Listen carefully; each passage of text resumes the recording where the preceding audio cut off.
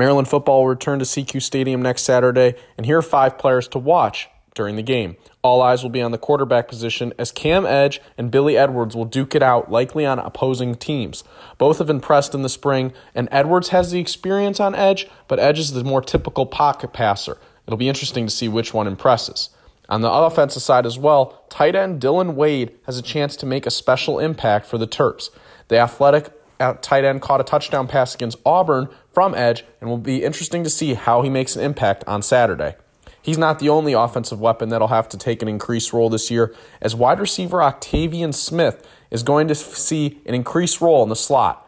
The wide receiver caught a touchdown pass against NC State in last year's bowl game, but he was unable to make a huge impact during the season.